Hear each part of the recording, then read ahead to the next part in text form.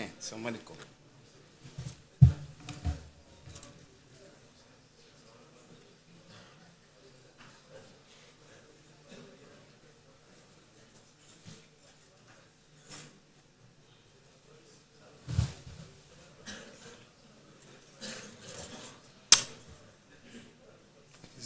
What is it?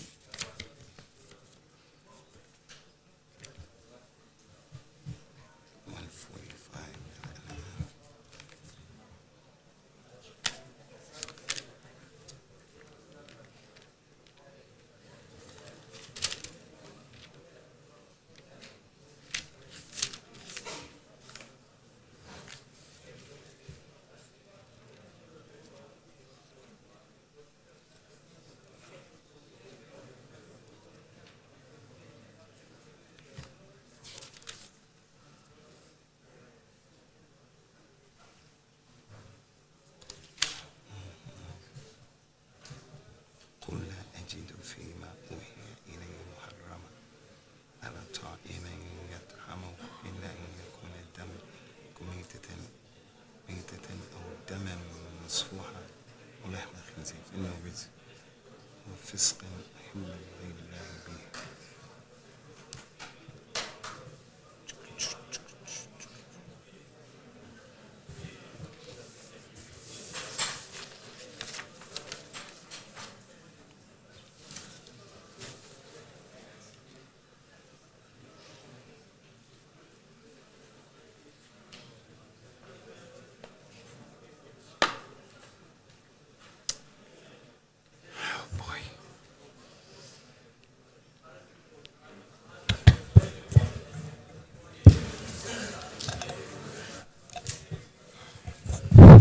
بسم الله الرحمن الرحيم. أن الحمد لله نحمده ونستعينه ونستغفره ونعوذ بالله من شرور أنفسنا ومن سيئات أعمالنا. من يهده الله فلا مضل له ومن يضلل فلا هادي له.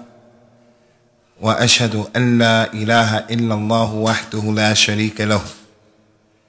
وأشهد أن محمدًا عبده ورسوله صلى الله عليه وعلى آله وسلم. أما بعد فإن خير الكلام كلام الله وخير الهدى هدى رسول الله صلى الله عليه وسلم وشر الأمور محدثاتها وكل محدثة بدعة وكل بدعة ضلالة وكل ضلالة في النار.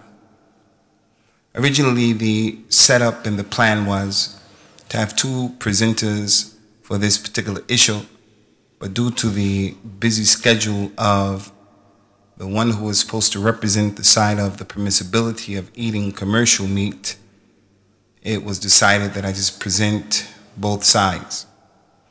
We begin by making it very clear this issue is an issue of ikhtilaf between the scholars from a long time ago all the way up until today.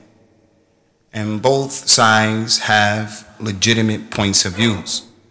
So no matter how much a person may dislike the idea and the thought of eating from McDonald's and Burger King and Kentucky Fried Chicken, no matter how much you think that's a bad thing, you have to understand, you have to appreciate and accept that major scholars of Al-Islam, far greater in their scholarly aptitude, they're far greater than the regular person from the Muslims who chooses to eat from those places. So therefore, you can't give a person a tongue lashing, can't look at an individual who does that, who eats at those places with your nose up in the air. It's not permissible. Because if you're going to do that for him, you have to do that for those scholars who are much greater than him and greater than you, for that matter. Another issue that is overboard, and we have to touch upon it, is the extreme nature of those people who the person is drowning in different type of kaba'ir. Person is drinking khamr, and the individual is using drugs. The person is not praying, gambling, partying, clubbing. And when it comes to the issue of eating halal, he's really big on that. she doesn't wear hijab, person is not practicing the religion. But when it comes to this issue, you'll find as if this person is making this issue, this mas'ala, on par with at-tawheed, or the kalima la ilaha illallah. So after a night of drinking, partying, and clubbing, the person will go and insist on only eating the dhabiha. That's overboard as well, because it's like putting the cart before the horse. Eating correctly of what you believe is halal and staying away what you believe in is haram. That's an important issue in Islam, and the Muslim is responsible to be on top of that. Be careful about what you eat, whether it's halal or haram, and whether it's beneficial or harms you, and so forth and so on. Does it make you lazy? Is it good for you? Is it bad for you? That's part of the religion. But we just want to address this issue of people go overboard with a lot of sins, but when it comes to this issue, they're very strict and so forth and so on. As it relates to the people who have the opinion that you can eat from this commercial meat that you purchase in Morrison's, these fast food places, they have a few adillah from the kitab and a few from the sunnah. From the kitab is a statement that is pretty clear. That's in Surah Al-Ma'idah, ayat number 5. Allah begins the ayah by saying, Al-yawm uhillat lakum at-tayyibat wa ta'amu alladhina utul kitab hillun lakum wa ta'amukum hillun lahum.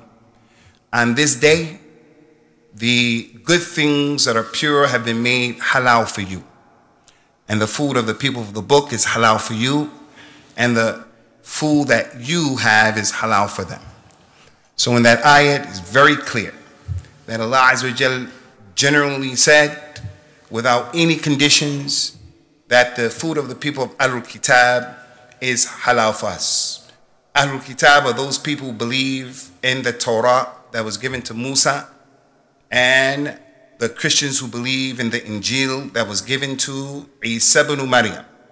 And whether they were Ahlul Kitab during the time of the Prophet sallallahu alaihi wasallam, during the time of the companions, during the time of the Tabi'een, or the followers of the Tabi'een, or after that, all the way up into this point, Allah didn't make any distinction. So if you come and you say, that's Ahlul Kitab during that time and not during this time, then you have to bring the proof of that. So some of the scholars and some of the people, they make distinctions and they say these are not Ahlul Kitab. But we'll come to that, because the people who feel that this is impermissible, they do have some strong things to say in this regard. We're just saying it's not permissible for us to make distinctions between Ahlul Kitab. Marrying their women, eating from their food, we only make conditions that are given in the Kitab and the Sunnah, as some conditions have been given here, as you're going to see, inshallah azza wa jal. So this ayah by itself says that the food of Ahlul Kitab is permissible for you. And it didn't say, does he pray? Does he say Isa is the son of Allah? It doesn't say anything about that individual, how he slaughtered the meat. Did he say Bismillah? Did he say? It doesn't say anything. It said that their food is halal. To eat their bread, to eat their sweets and their candy, to eat their food is halal. The food of the meat is just like everything else, because the ayat is general. To the point where some of the Salaf, especially from the Tabi'een, great, tremendous scholar, Imam Ata, another scholar, Al-Qasim ibn Mukhaybara, these people said, based on this ayat, if a person from Ahlul Kitab were to slaughter the meat and say in the name of the Masih, Isa ibn Maryam, then you can still eat it. Because Allah said in the Quran, وَمَا كَانَ رَبُّكَ نَسِيًّا, your Lord was not forgetful. Allah knew back then, when He revealed this ayat, allowing people to eat their food, Allah knew what they were going to believe in, and Allah knew what they were going to be doing. But He still left the verse general. So now, you guys got to pay attention here.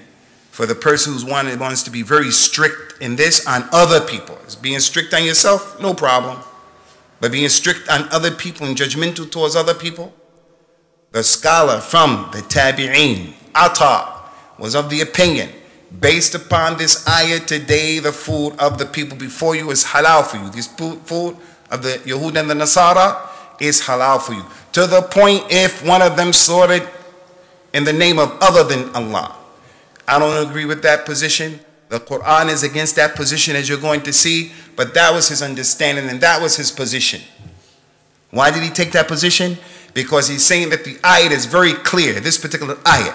But we know that there are other ayats that may explain this ayat and so forth and so on. But the point I want you to appreciate, to take on board is, that was his understanding to that degree, and not only him. Al-Imam At Tabari, in his tafsir of the Quran concerning this particular issue, he brings the names of a number of the ulama who took this position. Ahlul Kitab, khalas, you can eat their food. Another dalil that they use is a principle that we've mentioned a number of times, and this principle, inshallah, will keep coming to you. It's a principle you have to foster, you have to understand it, makes your comprehension of fiqh, generally speaking, as it relates to your personal life, it makes your life easier to understand positions of fiqh. And that is the principle that the general rule is, everything is permissible, everything, except where the dalil comes and make it impermissible. What they call in the circles of fiqh between the ulama, al-bara'atul al-asliya. Everything is permissible. This thing is permissible for me to use it, the color, to wear this, all of this is permissible. What I can't eat, what I can't drink, what I can't wear, there has to be some dalil. If there's no dalil, then I can wear any color, I can wear any style, I can wear anything, I can drink, eat, I can sit however I want. If we don't have that principle, people are going to come and they're going to make haram things as they like. So in order to say, you can't sit like that, akhi, you have to be able to bring proof to show him why you can't sit like that. You can't drink like that. You have to bring proof. You can't drink that thing. You can't eat that thing. You can't put your hair like that. Everything is permissible in the dunya. Everything is halal. Everything. Except what the dalil comes and says, no, this thing is not permissible.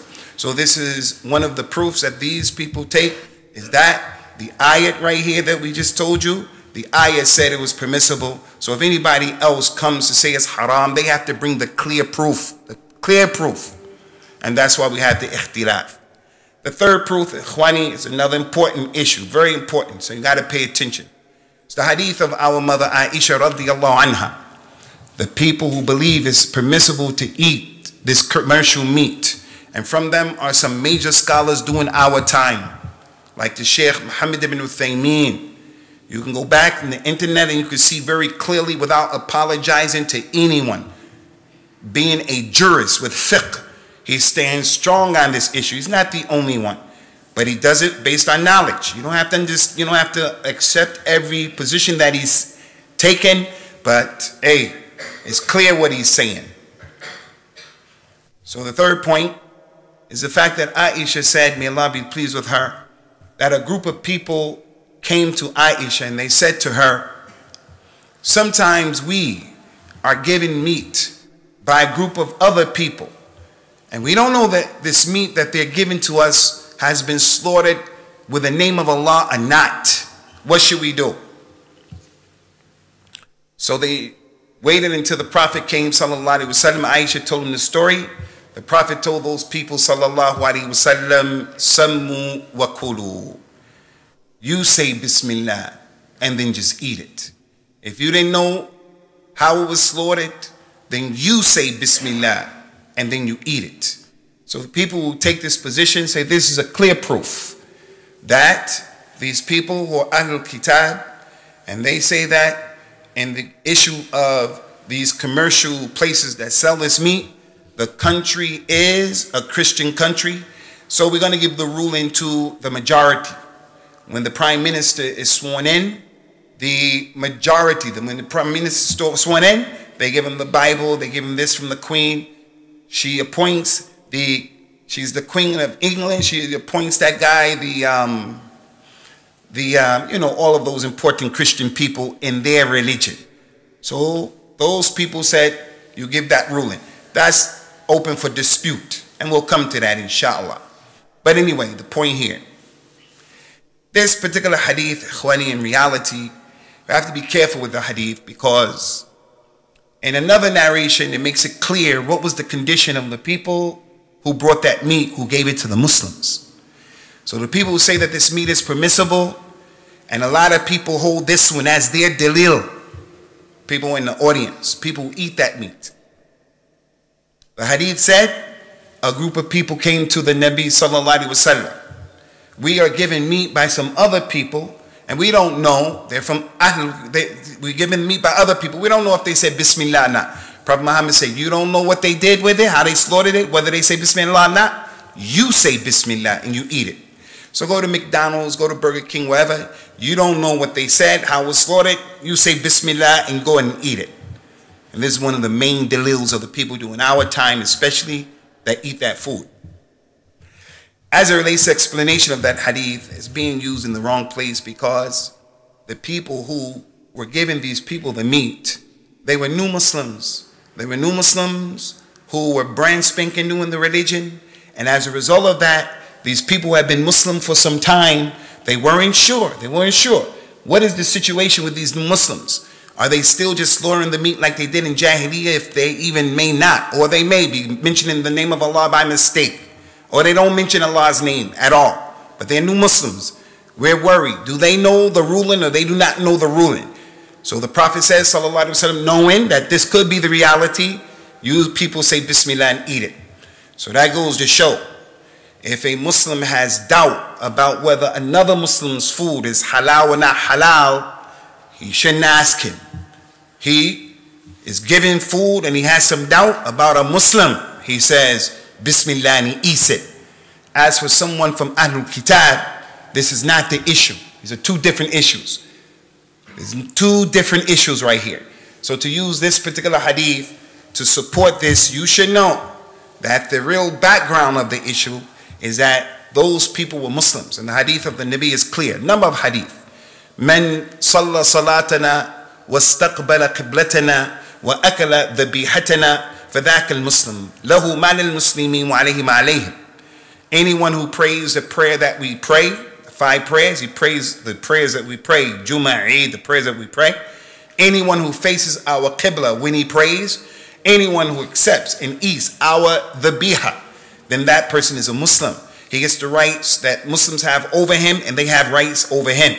So the point here is, if he's not sure about what the Muslim is doing, then he says Bismillah.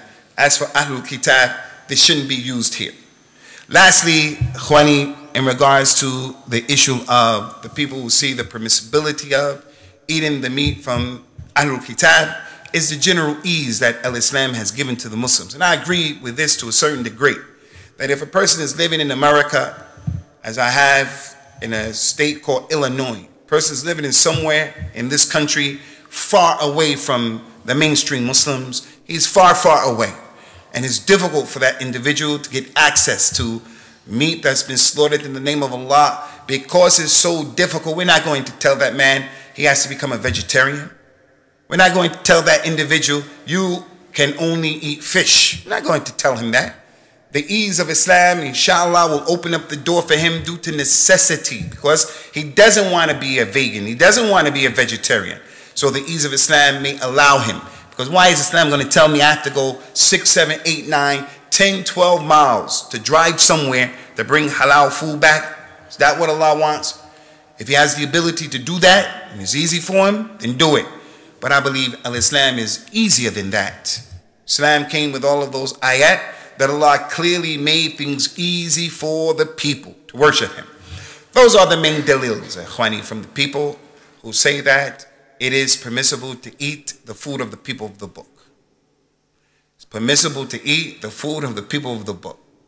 As for the people who say it's not permissible, in my opinion, their position is safer and their position is stronger, and their position has stronger and more clearer dalils that explain those other positions. From those adillah, and it's quite a few, inshallah, we won't do all of them, is the prohibition in the Quran, again in Surah Al-An'am, ayat number 121. Allah Ta'ala mentioned, وَلَا تَأْكُلُوا مِمَّا لَمْ يُذْكَرُ اسْمُ اللَّهِ عَلَيْهِ. Do not eat any food, any meat that the name of Allah was not mentioned upon it. Don't mention any meat like that. So when these people use the verse of the Quran that says, today the food of the people of the book is permissible for you, yes, the people of the book, when they slaughter correctly, their food is permissible for you. But if they mention other than the name of Allah, as you're going to see, or they don't mention the name of Allah, like in this case, then it's not permissible. So this commercial food, this commercial meat, we say you shouldn't eat it because we don't know the slaughterer. Is he from Ahlul Kitab? And we don't know also how he slaughtered. And that's going to come up, inshallah. But we will say, if there's a Jewish place and they're eating kosher, then that's from the Ahlul Kitab that you can eat. Because although the Jews are blamed for their ghulu, and they go overboard in the way some of them make the food kosher, the meat.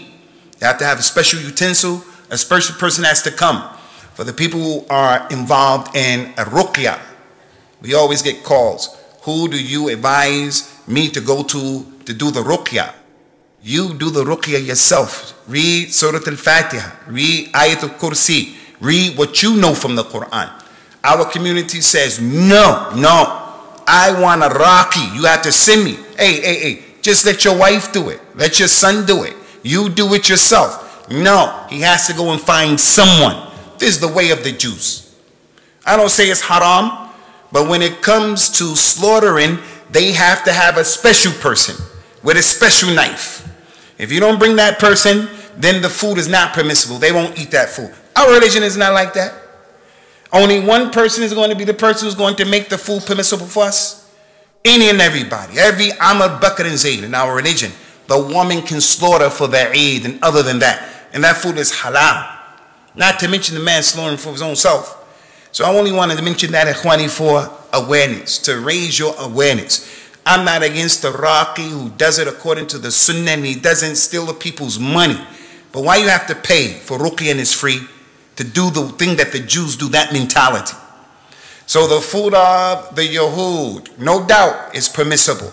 The Yahud who say this is kosher, and you're not responsible, and I'm not responsible for going to say, show me the video how you people slaughtered it. That's not our job. They have the sign kosher. The government says, if you say something is kosher, you say something is halal, and you're lying, you're breaking the law. So we're allowed to believe that. So the kosher food, permissible. The Christian slaughtering, you go somewhere, he is somewhere and he slaughters and you see that. Where we want to slaughter, we go, a Christian is slaughtering for the people to help the thing go quicker. And he's slaughtering it the correct way. Then we take that. As for this commercial food, we don't know who's slaughtering it and we don't know how it was slaughtered. Another dalil, and we have a lot, is what Allah Ta'ala mentioned when He made haram so many types of meats in the Quran. حرمت عليكم الميتة والدم ولحم الخنزير والمنخنق وما أحل لغير الله به والمنخنقة والموقوذة والمتردية والنطيحة وما أكل السبع إلا ما ذكيتم. This is a really important ayat. From the strongest proofs that we shouldn't eat that food, Surah Al-Ma'idah again. Allah Ta'ala mentioned haram for you to eat is the meat that is a carcass, it died, it's just dead, died by itself, it's just dead. You can't eat that. Nor can you eat blood, the meat where the blood is still in there, you're actually eating it, bloody. You can't eat that. You can't eat the khanzir, the pig, and you can't eat any food that other than the name of Allah was mentioned on it. So that's a refutation against what Atta said. May Allah be pleased with him when he said, this ayat allows us to eat the food of Ahlul Kitab even if they say in the name of Jesus, just as we're allowed to marry their women, although she may say Jesus the son of Allah. But this ayat said, you can't eat food that other than the name of Allah has been mentioned. Now pay attention. The ayat went on to say, any animal that was strangled, you can't eat the food, and any animal that was bludgeoned, he was hit hard and violently killed, can't eat that food. And you can't eat the food of an animal that fell off a high place and he died as a result of falling, broke his back, his spine, he died. Or the animal that was gored by another animal. Now we come to the second part of this ayat that is important. إِلَّا مَا أَكَلَ السَّبْعُ وَمَا أَكَلَ السَّبْعُ إِلَّا مَا ذَكَّيْتُمْ. And haram for you to eat, pay attention, is the animal that was killed by a wild animal, a lion, a tiger, hyena, something killed him. Allah said, but if you're able to slaughter it before it dies, then you can eat it. So if there's an animal that's been attacked by a lion, and the lion left him and he's still living, and you came and you slaughtered him and said Bismillah, and that's what took his life, now you can eat that. But if you didn't get there before that time, he's a dead carcass. So these scholars, Ikhwani, use this ayat from two angles and 2 points. And the first point is, the ayat said, number one, from 3 points, you can't eat dead animals. So when you slaughter the animal by chopping his head off and doing all that, that animal is dead. You didn't do it the right way. The other point is, can't eat an animal that's been bludgeoned, violently killed, the way these people do. Smash his head in. He's on a machine that goes by and the saw cuts his head off, dropping him from high places, electrocuting him, drowning him. All of that stuff is not even humane. Can't even treat animals like that. As the Prophet told us, sallallahu alaihi wasallam, that everybody who's going to slaughter, he should sharpen his knife so as to spare the animal suffering. If you cause the animal to suffer like that, you render the animal impermissible. So if the Ahlul Kitab person is killing the animal that way, that's the second thing that was mentioned. First, the animal that is dead, you can't eat him. The animal that's been bludgeoned, violently killed. And the third point here is, if you catch an animal and that animal has been eaten partially by wild animals, but you caught him enough time to, that goes to show the importance of a dhabiha. That if you don't make the dhabiha, it's not permissible. But if you can get in there and you can make an animal that's about to die, he's about to die, but you caught him before he died and you did dhabiha, what about? It shows the importance of the animal that's just walking around. Shows you the importance of a dhabiha. That is the dhabiha the right way that causes the animal to become halal. And not just killing the animal and the person just saying he's from Ahlul Kitab. That's from the Adillah. Also, Khwani, very, very important point is what happened with Ali ibn Abi Talib radiyallahu anhu. During the Khilaf of Ali, Ali ibn Abi Talib made it impermissible for the Muslims to eat the meat of the Christians from an Arab tribe called Bani Taghlab. They were a tribe of Arabs who were Bedouins, and they were on Christianity. But they only knew about Christianity just drinking khamr. They didn't give any consideration to Allah is Isa, Isa is Allah. They didn't give any consideration to no Injil. They didn't care about going to no kanisa or building kanisas. They didn't care about anything. The only thing they knew about their Christianity was getting drunk, because in Christianity you can drink. They have this thing called communion where you drink wine, and it's symbolic of drinking the blood of Jesus. I don't know how that makes sense, but that's what they do. And in certain churches they allow people to drink, but in other churches they'll replace the wine with Kool-Aid, with juice, Ribena for the youngsters or people who don't drink. So this is what this tribe were doing. So they were Bedouins on Christianity, but this is all they did. Ali ibn Abi Talib, based upon that, said, these people are not really Ahlul Kitab. They have nothing to do with Christianity other than that khamr. That's it. So he told the community, you can't eat their food. Can't eat their dhabiha.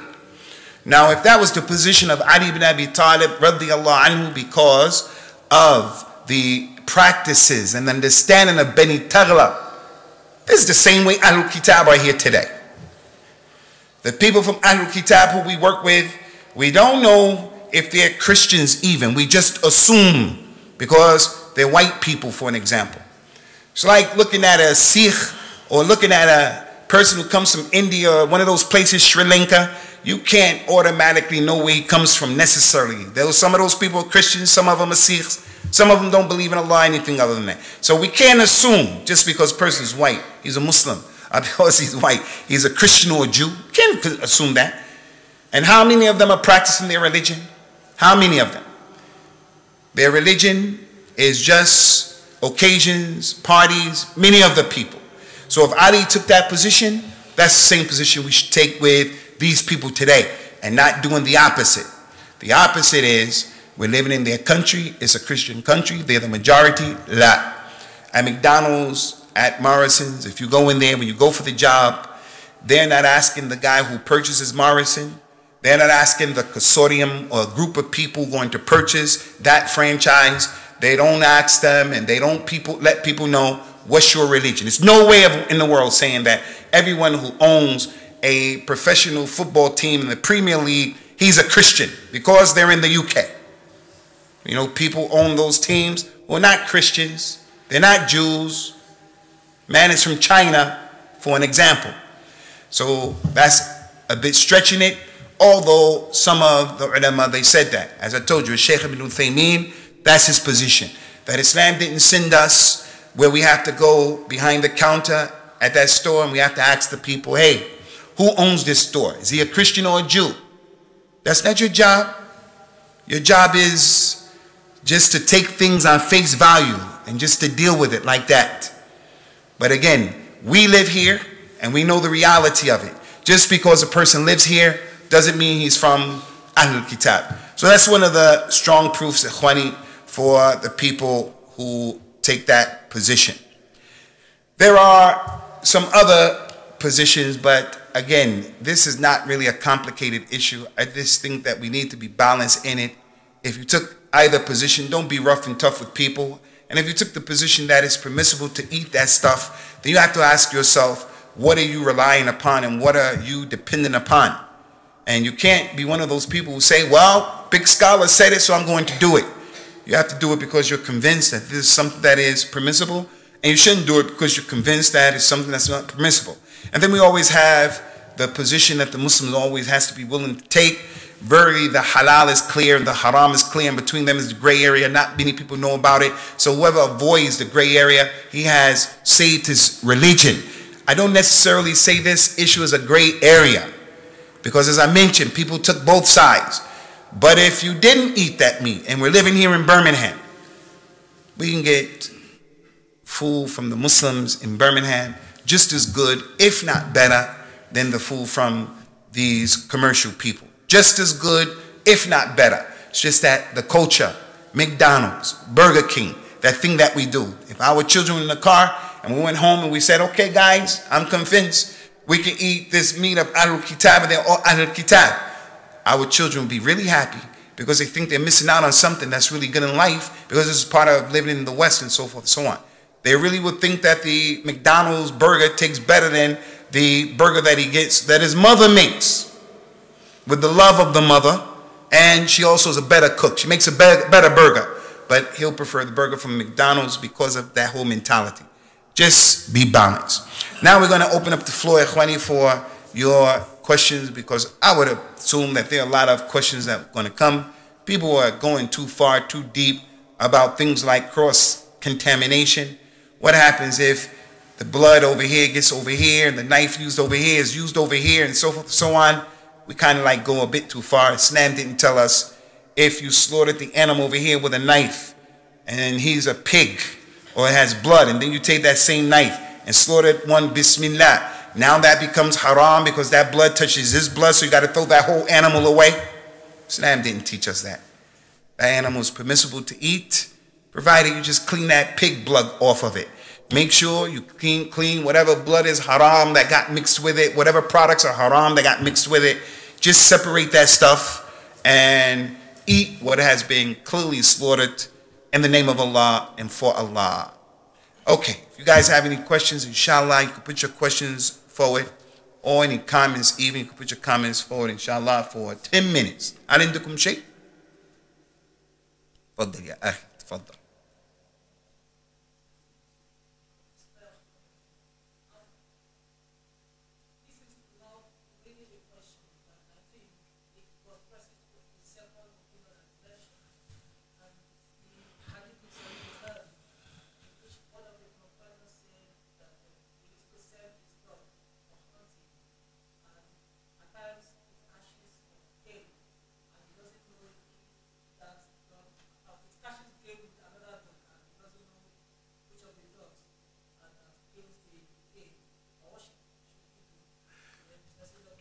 The Prophet, he mentions, sallallahu alaihi wasallam, or a man came, Abu Usamah At Thahabi, may Allah be pleased with him. He said he came to the Nabi sallallahu alaihi wasallam and said, Ya Rasulullah, I come from the land where Ahlul Kitab are. These people are from Ahlul Kitab. I come from their land. And in that land, I hunt with my bow. And I hunt also with my dog that is trained and with my dog that is not trained. So in the Quran, the dog that is trained, and he's called Al-Mu'allama from the word ilm. So even the dog that is trained, who has knowledge, is raised in Al-Islam. So what about the human being? So he said, that dog that is trained, he goes out, and my dog that's just the house dog, he just hang out, whatever. He goes, and when I come to the animal, I find that the animal is dead. I don't know which animal killed it. Was it my animal that's trained, the one that's trained, or the one that's not trained? What should I do? This issue is not really connected to the subject, eating commercial food. But the man was in Ahlul Kitab's land, and he mentioned that. The Nabi sallallahu alaihi wasallam told him, eat the food that you know your dog that is trained killed it, and the food, and keep the untrained dog away from the food. Meaning, don't eat that food.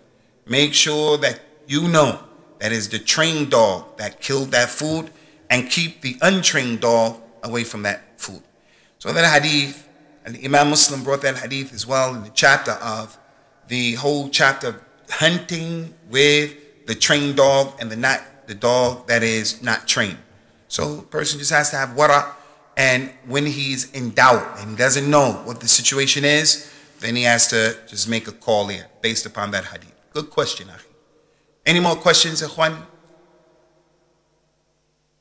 Faddal ya Akhi.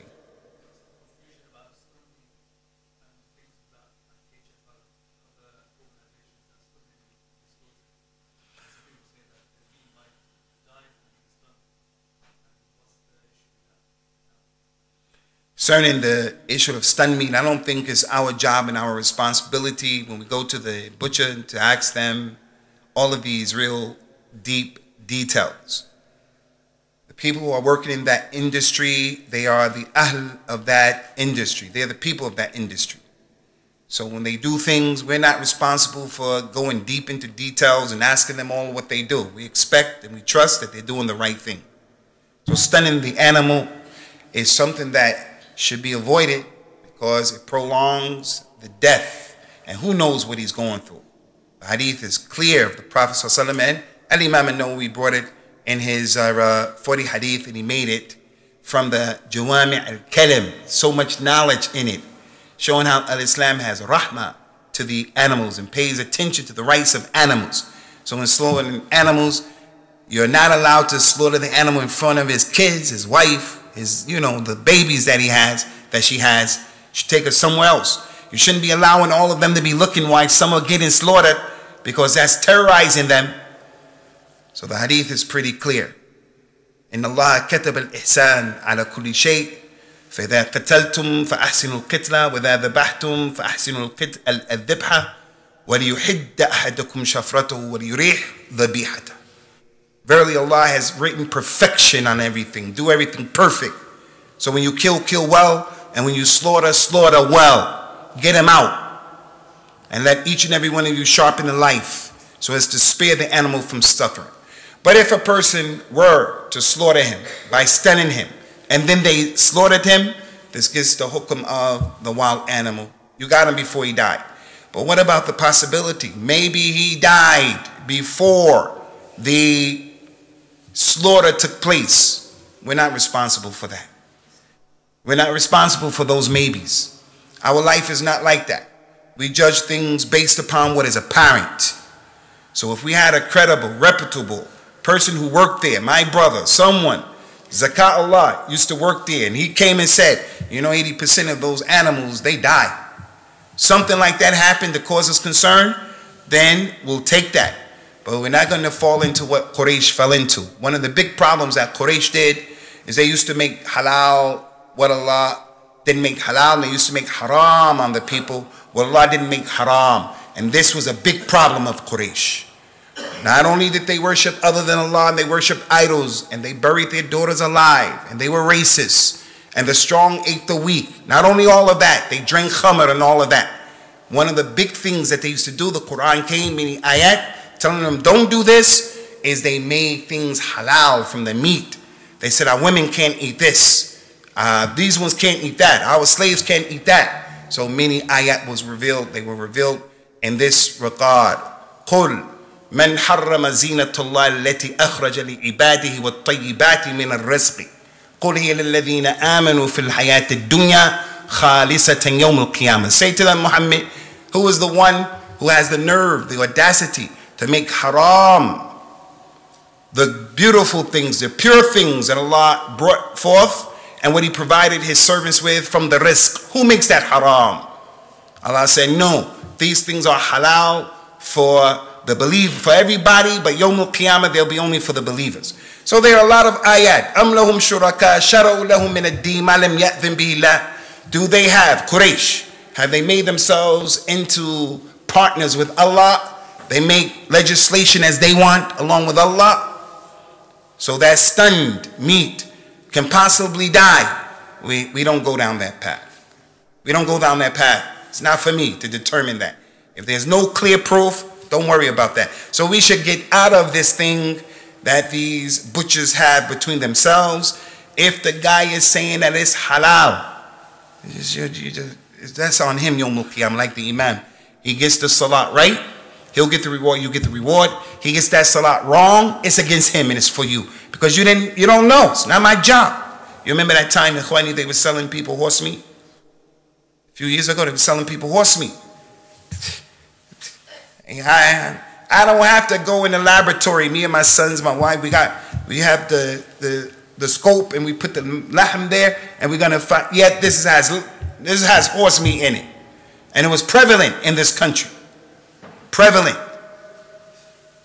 If you ate the horse meat, inshallah, it's not gonna kill you, and you're definitely not doing something haram because you don't know what's going on.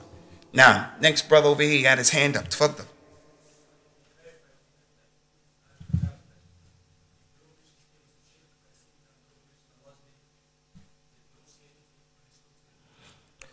Person, he's really from Ahlul Kitab and he slaughters, but he doesn't mention the name of Allah upon it. I say you shouldn't eat that. If you were exposed to that, you shouldn't eat it, because the ayat is clear. وَلَا تَأْكُلُوا مِمَّا لَمْ يُذْكَرَ اسْمُ اللَّهِ عَلَيْهِ.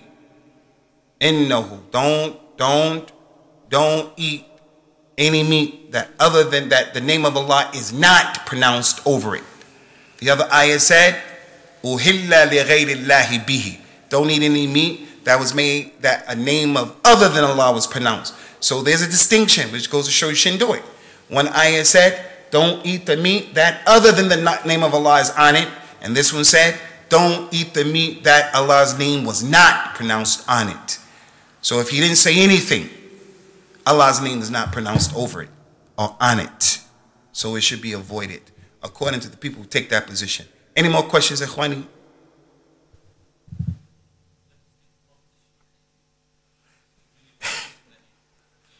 Yeah, that's a good question, Akhi. The scholars of Al-Islam, they used to change positions from the companions and the tabi'in, and that's the nature of the human being. Al-Imam Abu Hanifa used to tell the people, Ya wayhak ya Aba Yaqub. Abu Yaqub went to you. He saw him writing his notes. He said, I say something today, and then I change my opinion tomorrow. I'm a human being. I take this position today, then I change it tomorrow.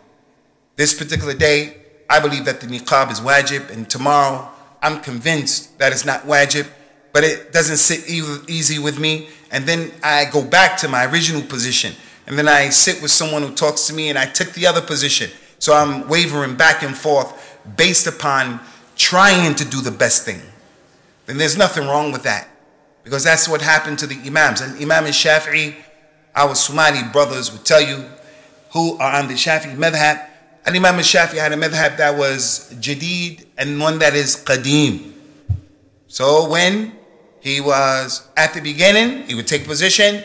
Later on, after traveling, meeting so many people from the ulama, he took another position. So when people say this is in the Shafi'i madhab, the Shafi'i person knows that's not enough. Which madhab of Imam Shafi'i? the first one or the second one, because he changes position. And that's normal and natural, because knowledge is not jamid. Knowledge is not like this, ikhwani. You have to take a madhab and stick with the madhab. You're going to keep changing your position. Last thing about this issue, Akhi Kareem's good question.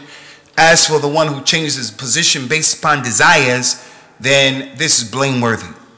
Right now he's convinced, or his way is, that meat is haram. Hit him in the head meat. They hit him in the head, they kill him. That meat is haram. I don't eat the hit him in the head meat. But when he gets there with it, you say, well, there is a different opinion, so I'm going to do it. This shouldn't be done, because he believes the other opinion. He believes the other opinion. So we can't be like those people who jump back and forth on opinions that are halal or haram based upon the desires. If you do that, you'll become a heretic. I'm going to take the position because an imam said it. So if the imam said that, drinking khamr is permissible as long as you don't get drunk, I'm going to take that position. So all of the scholars used to warn about this type of tatabbu', this type of following the position based upon your desires. Any more questions, ikhwani? Yes.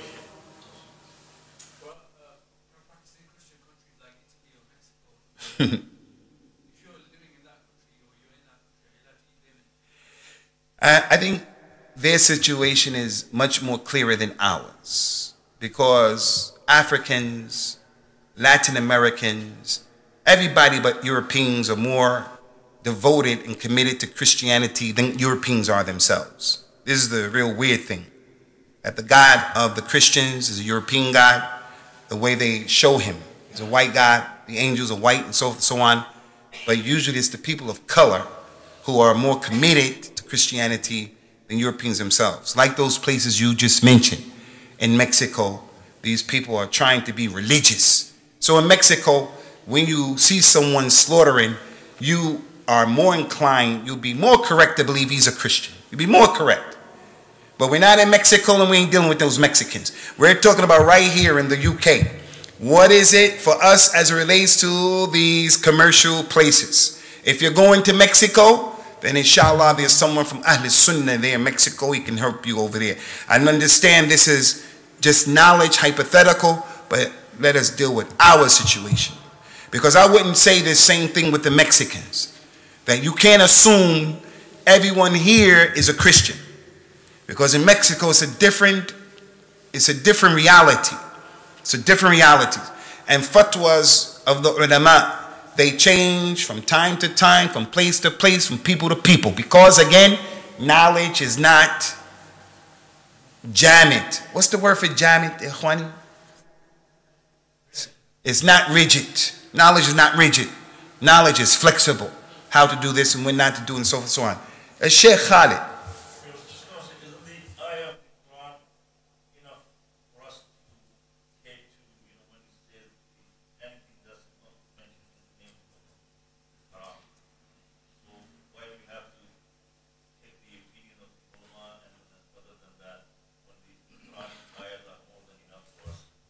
One of the reasons for that, Sheikh Khalid, is because people who take that position and say it's permissible to eat their food there is an ayat that said you can eat their food.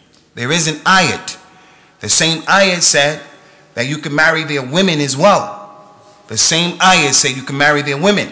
But there's ikhtilaf. Some people said, no, you can't marry their women because they're not really Ahlul Kitab. And others said, no, you can marry their women because the level of their Ahlul Kitab is not your business. So the people who took that position is because the ayat is clear. But that general ayat, it is made to be restricted by the other ayat, in my opinion. The other ayat that says the other side. Yes, you can eat the food of Ahlul Kitab if they slaughter it the right way that they slaughter, like the Yahud. Then there's no doubt you can eat the food of Ahlul Kitab. You can marry the lady from Ahlul Kitab based upon the condition. Muhsinina ghayru musafihina wala muttakhidi akhdan. The woman who's a Jew or Christian who is virtuous and upright and she's not going out being lewd. But if she's from Ahlul Kitab and she's had a relationship with this one and that one and that one and that one and that one, you can't marry her. So you can't marry her open-ended. There's a conditional clause. You can marry her if she is upright and chaste. And you can eat their food if they slaughter it the correct way. You can eat this animal that's been eaten and devoured by a lion or some bears. He's about to die. But you can eat him if you can slaughter him. That's a conditional clause. If you can do it before he dies. So they have their dalil. And I believe that the other dalils explain those dalil. As I told you, they said some people gave them some meat. They said, we don't know, did they slaughter or not? So the Prophet said, you say Bismillah. You don't have to know how did they slaughter it, who slaughtered. No, we said this is not applicable. These were Muslims, not from Ahlul Kitab. These were Muslims who came to them. So if my brother, this happened between me and my brother, I get invited, I go to his house. He's a brand new, spanking new Muslim, brand new. He puts in front of me a burger. But it doesn't have the McDonald's package. It doesn't have a big Whopper pack thing on it. And he put that burger in front of me. And a strawberry milkshake. And I looked at that. I said, man, I know this looks like Burger King to me because I saw Burger King before. I know what it looks like. But I don't want to hurt his feelings. And I don't want to be rude. You know how we're sensitive to our relatives. We're sensitive. They want to take pictures of the baby. And I don't want them to take pictures. But if I make a big deal about it, the lady, the wife, the mother's going to be in trouble. So we are always wrestling with these issues. This is one of the issues. So I'm going to eat that burger. I'm going to eat that burger that looks like McDonald's and all of that. I'm going to eat it. Although I have that shubha. This looks like McDonald's. I don't think we could eat that. But it ain't my job. It could be his wife made that burger. It could be that his wife made that burger, that he brought it from some Muslim store. Could be. He's a Muslim. So I'm going to eat it, not to make him harm his heart. To keep the brotherhood between me and him. And so forth and so on. Someone may come and say, I would never eat it. I don't blame you. It's a shubha. But for me, I believe that the religion allows you to do this because he's a Muslim. But Ahlul Kitab, they were not Ahlul Kitab. Okay, last question. Any more questions, Akhwani? Over in the corner. This is it, inshallah.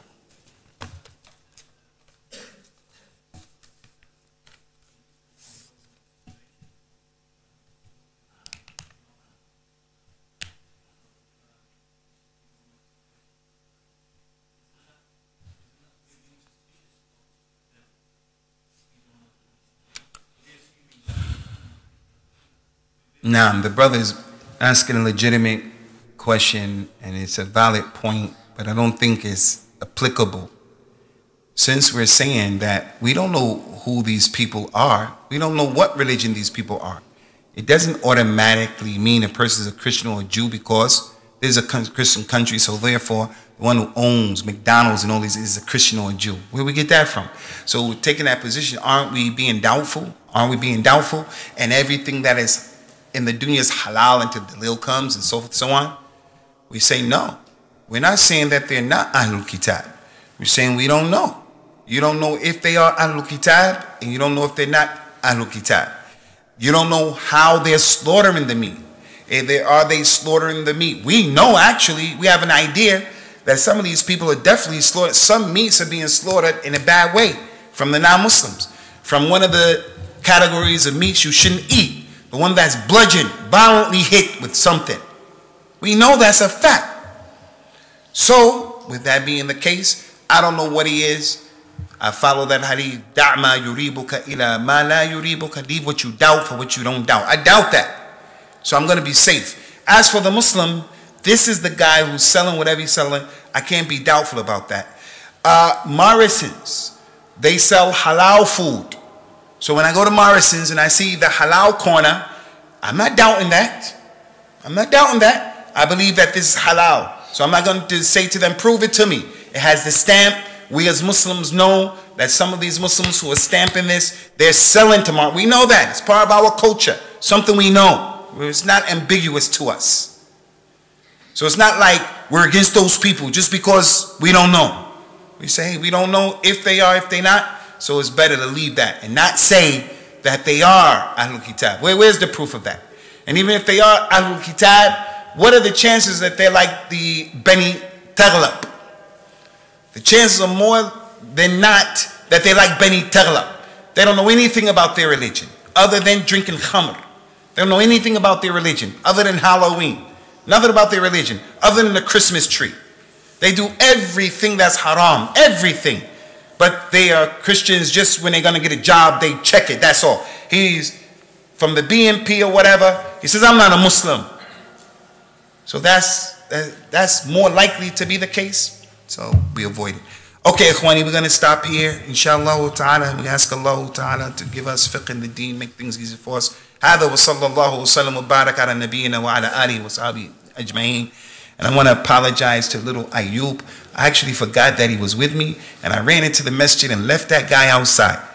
And while I was praying, I don't know, Shaitan, the thought came to me. I said, the boy may be in Morrison's right now. So I want to apologize to little Ayub, okay? I don't want him not to love coming to the masjid. Barakallah fikum. Hey, Abu Isa, thanks a lot, man.